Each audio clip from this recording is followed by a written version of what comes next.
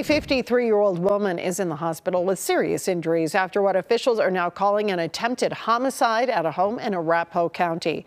The sheriff's office tells us deputies arrested her 29-year-old son in connection to this incident after a lengthy standoff there.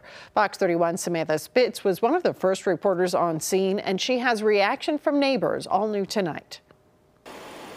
It's always calm, like we're all the whole cul-de-sac's really close. But for next-door neighbor Keisha Wilds, that wasn't the case Saturday morning. We were getting ready to go to the mall, and I just heard something crash, and we came out here, and that's when I seen her outside on the floor, covered in blood, and then one of the other neighbors was out here talking to her. The Arapahoe County Sheriff's Office says they received a 911 call around 10:15 for a welfare check at a home in the 5600 block of South Biscay Court. Our deputies arrived on scene. They found a 53-year-old woman who was bleeding in front of her home.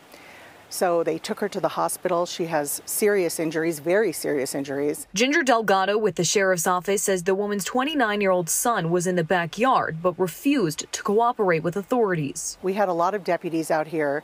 We were just trying to negotiate with him to surrender, and it wasn't working. So we just kept going, and again, deputies walked into his house and he surrendered without incident. Delgado says the man was taken into custody, now facing felony charges of attempted homicide and first-degree assault. The incident coming as a shock to many who call this neighborhood home. Like, they're really nice. We've always been just really friendly neighbors. Like, she's a really sweet lady. He's normally very chill. Like, he's a good guy.